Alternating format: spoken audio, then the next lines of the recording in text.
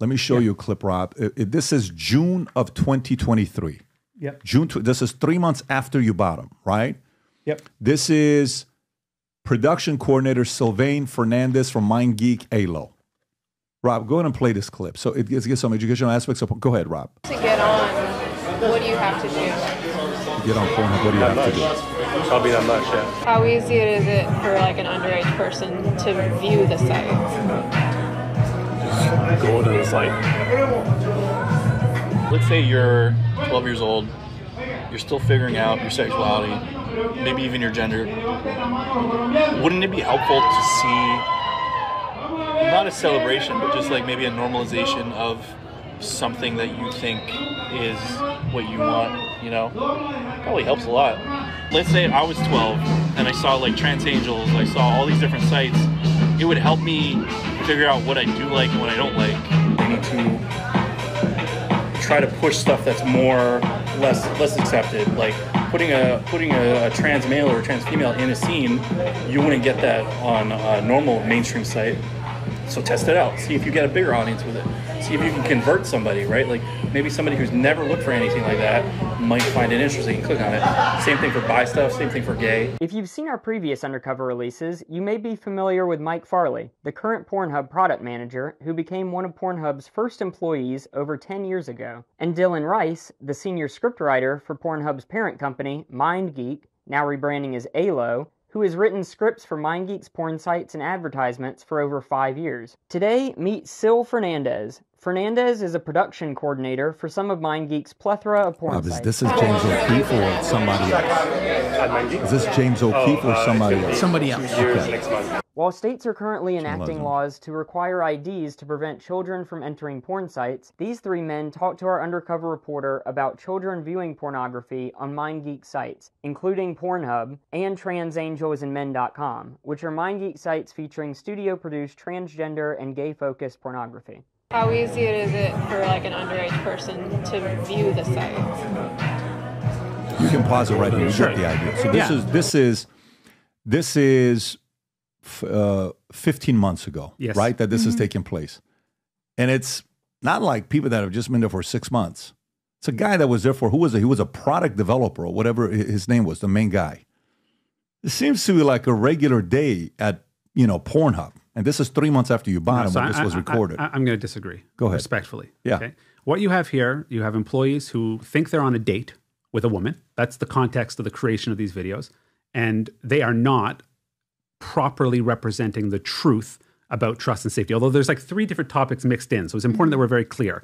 I'm a clear guy. I like to always get to the truth and the point of something. Yeah. So number one, every single video is reviewed by a human. We have age ID consent for uploaders, everybody appearing in content. There is absolutely no incentive to do otherwise on our platform. I always make that point. Like from a business perspective, there's no incentive to do anything but the highest standards of trust and safety. So you have a company with 1,500 people, you're going to have people who are saying nonsense. Technical product manager? So I have to say this. This is not someone, obviously when I'm reviewing the company and I look very, very carefully at it, including spending time. None of these are not trust and safety staff. These are not moderators. These are not people in compliance.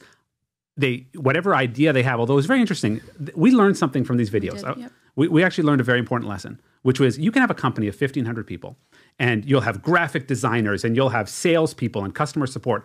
All of them need to be educated on our trust and safety system. So we actually, the company in response, and I think it was absolutely the right thing to do, now doesn't matter if you're the janitor at ALO, you will have mandatory training so you'll understand what's happening, even though it's a job that has nothing to do with you, but so you are absolutely educated on trust and safety. Because it became clear to us that was something important. Not that it became clear that it reflects on what the reality is, but these people were woefully misinformed about the truth of trust and safety. Mm-hmm. And then I think the other thing that's being referred to here is the issue of children accessing the site, right? Which is something that we've been talking about a lot. This is an issue that, we take quite seriously. And the fact that we've mentioned a couple of times as well that our sites are strictly adult entertainment. We have a zero... I have no problem with that. If it's adult, it's the minor. Yeah, we also don't want minors viewing the site. So that was the question that was asked there. It's important. We can focus. He said, "How easy is it to get on the site?" No, he meant get on to watch. To watch. This has nothing to do with uploads. This is about. Patrick, you got to understand that distinction. He was being asked. That's also a problem. Totally a problem. And we are fighting hard every day to fix that. I can tell you what we're doing. What we want to have happen. What we want the adult internet to look like. Traffic will drop dramatically. Absolutely not. ID everybody. Okay. No, disagree. Let's think about it this way. Let's talk business for a second. Okay. I always say there's two reasons we don't want young people on the platform. One, we think it's wrong for young people to watch. Right. Okay. We think it's wrong. Kids cannot distinguish between fantasy and reality. I'll give you a guarantee. You say that, I'm going to listen to it. I'm going to tell you something. Your traffic will drop 90%, but go ahead. Come on. That's a ludicrous assessment that 90%. You'll see when I say this. Go ahead. Okay. So that's number one. Number two, from a business perspective, think about it this way. We are an ad-powered platform. Our advertisers can only sell products and services to adults with adult credit cards or other similar adult sexual services. So for them, just think about it from a cost per click perspective. Every person who clicks an ad who's underage gets them zero benefit and costs them money. Sure. So from an ad marketplace, nobody wants young people on the platform. Okay. So do you know what we're doing every single day to actually change this? What's that? We are pushing for something called device-based age verification. We want it to be the law that every single operating system, Google, Apple, Microsoft, by default blocks adult. I want to think about that for a second. We want blocks what? Adult. We want it should to be block blocked. porn. Yes, we want to be default. blocked by default. And the only way to be able to access adult is that on your device, you have age assurance built in there. So in other words, instead of like nowadays parental controls, you have to opt into them. We want them to be that you have to opt out of them. That is Pornhub's position. We want to be blocked by default because we don't want a single minor to be able to access the site. Now, at the same time, we totally reject this idea that you're going to hold up your ID and give it to every porn site on the internet. Because it's nonsense. It's nonsense. But that's the only way to make sure kids don't log in. No, in fact, that will make sure kids do log in to all of the non-compliant platforms. How? Because it goes like this. Let's say we've tested it, in fact. State of Louisiana. Okay? We are the only major adult platform that's actually complying with the law in Louisiana. Right. So we take what's called LA Wallet. That's the Louisiana state ID. We accept it. We don't ever get the identifying information. We just get a thumbs up or thumbs down. Okay? Within 24 hours of implementing that, we had an 80% drop in traffic. Not because 80% of the people are young, but because 80% of the people are like, I'm not giving my ID to a porn site. And they're not wrong. So instead, I always say this, the device should be the key to the internet. We will be the lock. That means that it will actually prevent young people from accessing adult content because the point of entry, that is the device itself, will be prohibited from accessing adult. And we are pushing for that at the state level, at the federal level. I'll give you the counter to it. I'm not a lawyer, but I like to argue and debate because it's fun to do, right? Sure is. So when you told me earlier the process to upload a video, I had to not only show you the ID through this outside website that you guys use, third party, right? Then I had to do the whatever the Apple is to make sure I'm not a picture, right? I'm doing this to know 100% who is getting access to it, right? You can do that as well for people that are watching the content. Sure. But if you do, you will lose 90% of your traffic. The point is, but you will use 90% of your traffic. The technology exists to do what? To do it, to verify age. Sure, why don't you do it? If we do it, and we have tested it out, we've tested it out in France and Louisiana, people just go to non-compliant sites that don't, by the way, do what we do when it comes to trust. Who cares what they do? Because the difference is if you're going to non-compliant sites, there are hundreds of thousands, if not millions, of adult sites that exist out there. I disagree. I think here's what will happen. I think that what will happen is the following. Okay, so you're making the argument of legalizing marijuana and making it so expensive will make people to go buy illegal weed from bad quality. That's the argument you're making. Because think about it for a second. What will happen is if I'm the other side and if I want to eliminate all of the non-compliant sites, right? These guys have to find a way to make money. And I merchant services I'm very familiar with. If you can't get merchant services to accept payment, and you know right now, Visa used to have a hard time with chargeback 3%. Now they're at 1%. They want to be at 1%, if not even less than 1%. You know exactly what I'm talking about because I've dealt with Visa, MasterCard, all these guys. So if all of a sudden these guys don't have a method of getting paid, so what if they're going to a non-compliant website to watch porn? Those guys will be shut down soon as well. They're not going to be, though, because the issue is the enforcement is not happening. Why don't you do it? Who cares what they're doing? No, we do it. We what do I'm it. Saying to, why don't you have everybody do this and do the ID to watch porn? Because if we're talking about everybody, again, that's millions of websites. Who is going to go and make sure that every single website... Be the pace setter, be the trailblazer. But think about it this way. No, it's like you can either stop it at the source. Am I sounding confusing, Rob, what my ask is? Because I feel like I'm delusional right now. Do you understand what I'm requesting? I do. Can you repeat what I just said? I'm just curious. Why they're not using the verification system. Which verification system am I asking about? The ID and the face that they do this. Yeah, I don't know the term for the head nod. It's a biometric scan. Biometric scan. Okay, so if you're doing a biometric scan to upload a video, why can't you do a biometric scan on who watches it so kids don't watch it? No, but don't you realize you can either do it, have 100,000 or 1 million sites doing this and taking people's ID, or you can have 3 operating systems. Do it one time, Apple, Google, Microsoft, and you have locked down that device to be able to either access adult or not access adult. I mean, that is a no-brainer. And we're not the only ones saying this. Meta has come out and said that device-based age verification is the way to go. In fact, the French government just came out and said that. Anybody who understands the way the internet works says, look, either you can go give your ID to every single porn site you visit. And look, we are responsible. We take privacy seriously. But I always said this, like if this was the law that every site had to take ID, I'd stop running a porn site. I'd just go run an identity fraud site. And I'd say, well, I'd love to show you some porn, but first I need your ID. What a ridiculously insecure method. And totally violating of the privacy of 130 million people a day. If you did do that, 90% of people who watch it would never go on your website, and you will lose ad dollars. That's what would happen. No, but we want it to happen on the device. We want it to happen on the device. But kids can get access to it from different places. They don't just go watch it through the phone, or a person can go on the internet and a computer and watch porn and say, here's what I'm doing. I'm over 18 years old. No, we have operating systems now that almost exclusively require a login, a user account. And what we are saying is that the default for every user account, I want you to understand this, every user account cannot see porn. You buy a new computer, it cannot access adult. It's important that you understand that. You update your iPhone to the new version, like that. It can't access adult until you verify on that device with all your other secure tokens, your credit card, your health information, and then that becomes your key to the adult internet. Like, this is obvious. Of course that's the way to do it from one device to be the key to all, as opposed to tell every platform, randomporn.com, to take people's ID. Your impression is that if you do that, it prevents what? Kids from watching porn? Yes. Yes. First, so why do you then do the verification of when people upload videos, their face and their ID? Because go ahead. These are people that are monetizing their content with us.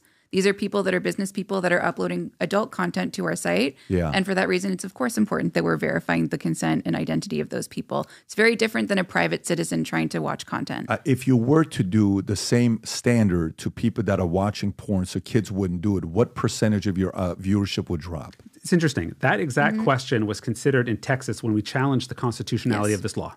Okay? And we took this to court because we said private individuals in the United States who have a First Amendment right to see this should not have to identify themselves to the platform, which the government could get access to. And you know what the judge in Texas said, by the way, who was a Ronald Reagan appointee, not some namby-pamby liberal judge. He said that if somebody, for example, wants to go see gay porn in Texas, totally legal, they have to give their ID to that platform, have it verified by the government, the same government that 20 years ago, not 200 years ago, 20 years ago tried to outlaw being gay in Texas. Like, we don't want to live in a society where you have to give your ID every single time you go to look at legal content. Having it locked down on the device avoids all those privacy issues. I think you're assuming that if you do that, kids still won't be able to watch porn. Under 18 kids will not be able to watch porn. No, I'm saying that's the biggest step that you could take to ensure that young people cannot access adult content. I think there would be a bigger step than that. I think that is a step to not have to lose 90% of your people that are trying to consume the content, because that'll be like, for example, the other company that was called what? Brazzers? Brazzers, is it members only or is it open to everybody? It's members only. Yeah. Okay, so that means I can't see anything until if I, what would be equivalent of a Brazzer? Is that like the Netflix of porn? Netflix. Oh, it's a Netflix of porn. Yeah. So you're paying $10 a month and I can consume whatever I want. Correct. And if I'm buying it, you're going to see my age and what I am anyways, because I got a credit card. Yeah. Correct. Okay, got it. That model to me is straight up. Great. Makes sense. Go do your thing. But it's different if somebody just can come on Pornhub, log on, watch whatever they want, and they're 12, 13 years old. Which is why having device-based age verification, people have individual devices, they have individual user accounts, it would lock it down by default. Like this, and the funny thing is, this has very little to do with porn. Porn's the example here. But we need to secure the internet. Both we need to secure adult spaces from kids coming in, but here's the real revolution. We need to keep kids' spaces safe from adults. Correct. We need age assurance methods on the internet. The idea of doing it like scattershot, having every site with a different protocol for verifying age, when we have 3 operating system manufacturers who already have the tech built in, by the way. Apple will let you store your IDs and use them for all sorts of purposes. It already has it into your device. So the device would just become the key to all the spaces that we want to be age segregated. Has that already started or not yet? Oh, it's happening. It is absolutely happening. We're pushing for it every day. When you're saying it's happening right now, what are you saying? You're saying that right now, kids are not consuming content and porn on porn. What I mean is the tech exists. The tech has been built. Google has their version, Apple has their version, and Microsoft has their version. Who's using it right now? But they're not mandatory. That's the difference. They're opt-in. Parents have to turn them on. And I say this, right? Like I look at my kids' Family Link on Google.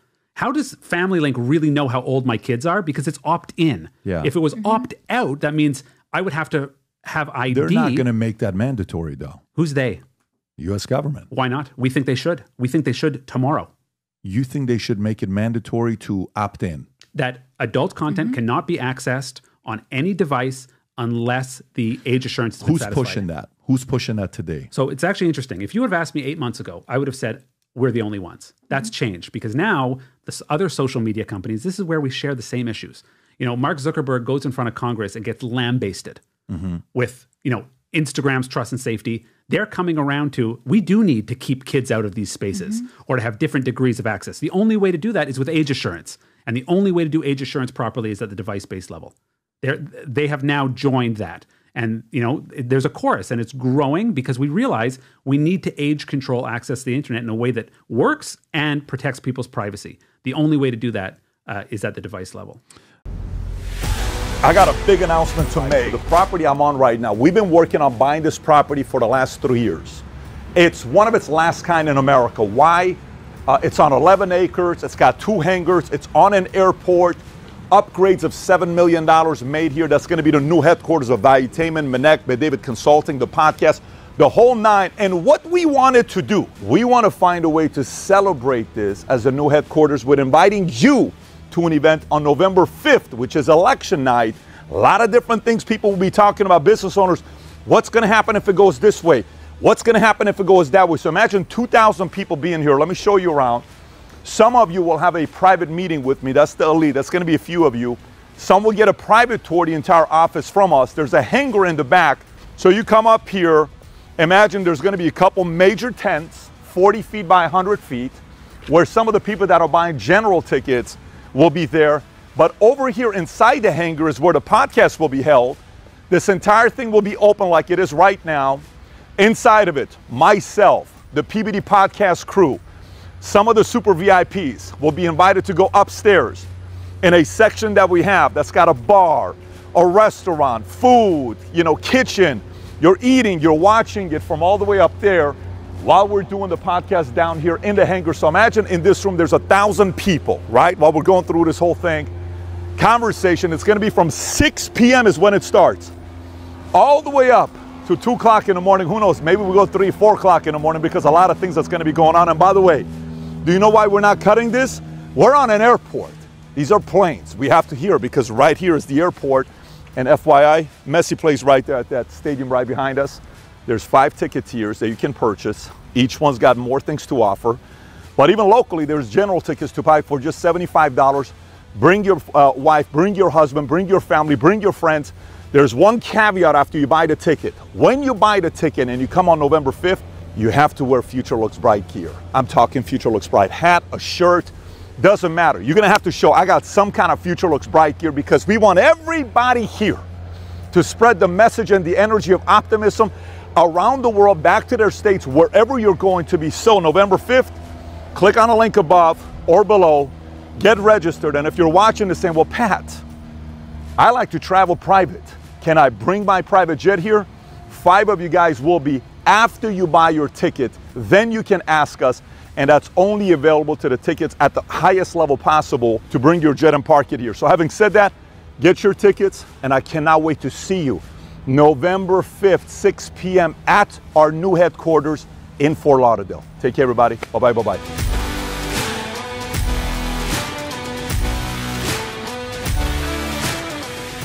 So if you like this clip and you want to watch another one, click right here. And if you want to watch the entire podcast, click right here.